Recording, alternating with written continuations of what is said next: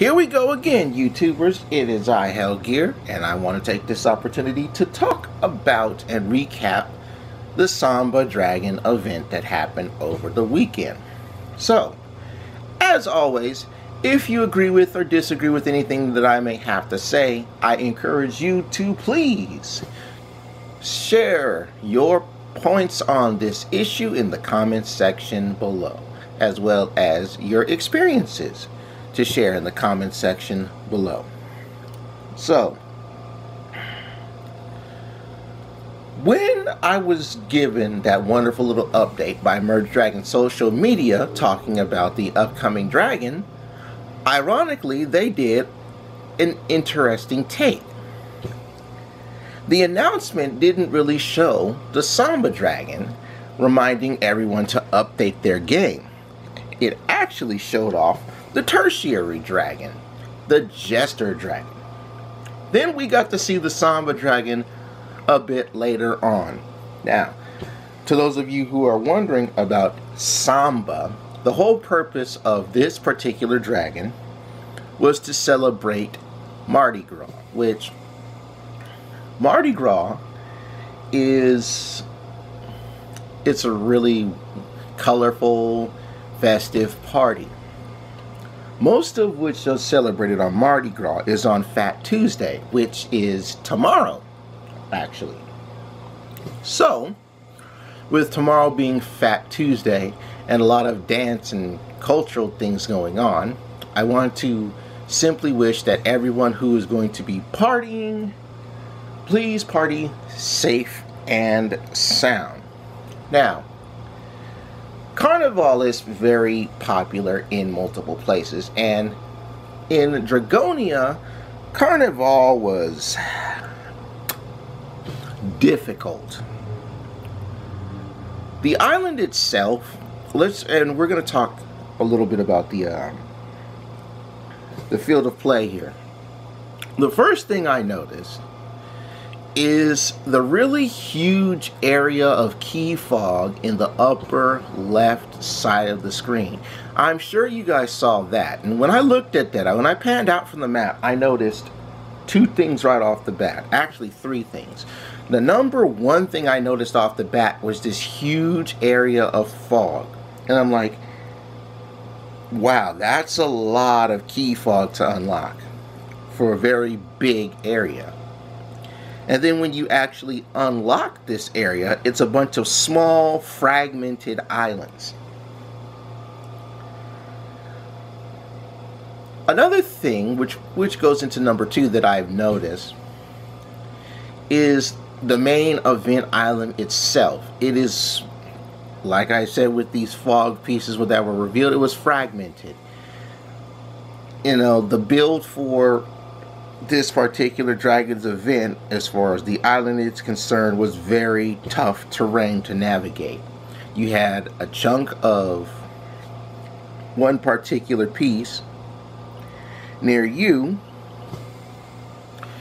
and a lot of the area was just pieced off. There wasn't really anywhere good to set up for farming out charms to get the tiers.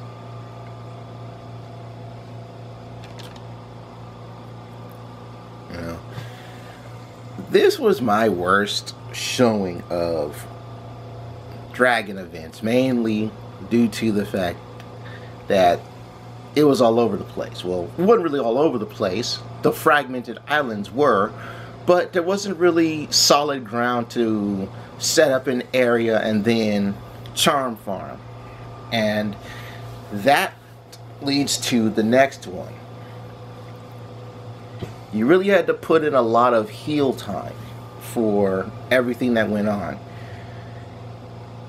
One thing I'm finding out is that when it comes to the generators for charms, it's beginning to punish players for not merging 5 now. And even when you do merge 5, just like with the Passion Dragon event that happened, you end up with a level 3 and a level 2. So, again, it's unbalanced on farming out charms. to make matters worse, this event did something completely new. The very things that you're supposed to harvest charms for take up 2 tiles, which is represented by a parade float. Now, to those of you who don't know, in Carnival, they essentially have a party. All these parade floats are going down the main street. There's lots of skin exposed. There's lots of shimmying of hips and dancing. Goes with the territory, right? But the feel of having to heal 2 spots just to get the very item you need to farm for charms can, and I can't say just for me, but for me it threw me off guard. And it threw me off guard in a bad way, because as I'm forming these first ones, because I didn't think it would be what I needed to farm the charms, I'm like, wait, I gotta farm from this? Oh, I gotta heal 2 spots. So that threw me off guard. You know, it's the first time you've actually had to take a spawn that took up 2 tiles to heal up. And this also addresses a problem. Normally, when we have these events, the farming spawn is 1 tile. But with the 2 tiles, and you have to do this for multiple charm spot or charm farming spawns, you have to put in more heal time.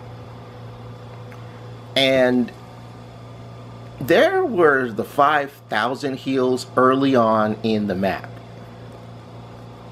I don't know if anybody else noticed this, but that was one thing I saw, how the charm farms were early on at 5 racks. That was not really to my liking. Actually, that sucked. It's not even about being to the liking or not. It sucked. You know, why is it that when you have an area that takes a lot of healing time to get through, it really makes you strain your resources? I don't understand that. Now let's talk about the dragons themselves. And oh, that's interesting. For these dragons, they did a first in the dragon book. And here's how it works. Actually, no, it's a second. Normally when we get an event dragon, and you get it in the dragon book, the tertiary dragon egg is next to the main event dragon egg. But for the deer and turtle dragon, plus this one's the Samba Dragon and Jester Dragon, the eggs aren't next to each other. In fact, the Samba Dragon egg is between 2 of the 5 baby dragon eggs, and its tertiary dragon egg, the Jester Dragon, is next to the turtle dragon egg. Now, let's talk a little bit about the lore of these dragons. How many of you guys actually read the lore on these eggs? If you have, it says that the Samba Dragon egg is the egg of a dragon that likes to dance. But what gets me is the Jester Dragon egg, and I want to read this off to you. The description for the Jester Dragon egg says, and we won't get this description in the egg shop because the nest of the Jester Dragon egg should be available upon this update. Granted, you have 50 stars cleared overall. But the Jester Dragon egg says this, and I pulled it up from the wiki. The egg of a dragon from a historic royal palace.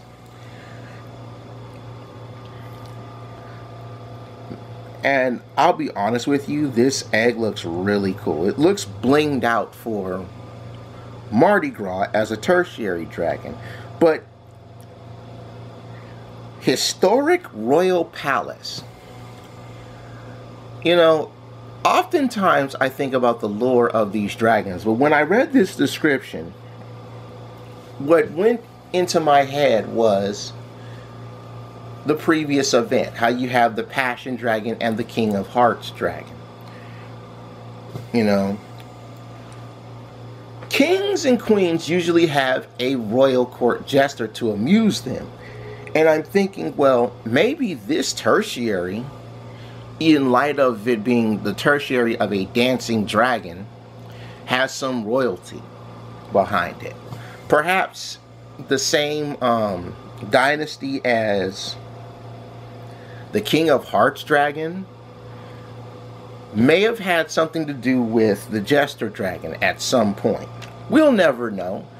We don't have like a real lore or story-based feel to merge dragons, but that's the sense that I've been getting about this egg. And the egg designs look really cool, especially the Samba Dragon egg. And if you notice during the event of the Samba Dragon egg, how it had that really shiny, like, those weird little fake beads that look like diamonds that you can get in the little toy machines in certain stores for 25 cents. You know, the scales of both the Samba and the Jester Dragon almost seem like, what is that, the disco ball? Or like rhinestone or something like that. Because the scales remind me of that. And they put a lot of detail into the Jester Dragon egg. You know, I had one of my friends show me the Jester Dragon egg. And like the Samba Dragon egg, where it had that nice little glow around the shell, the Jester Dragon egg has that glow around the shell too. And you can notice these little like scales on it. Kind of like how, again, rhinestone. For something that rocks a Joker hat and has bling around the egg, that definitely must have been a very hard thing to lay for female Jester Dragons. All in all, this was a terrible setup for the island. With things being fragmented all over the place, 5,000 heals coming early, and you had to essentially spend twice as much life to free the spawn to farm charm. Not an ideal thing for an event. Yeah, that was just bad. Hopefully when the next event shows up, we don't have to deal with the 2-item charm farm spawn. Well, 2-item, the 2-tile charm farm spawn. Because that's horrible. And that's all I'm going to say about this particular event.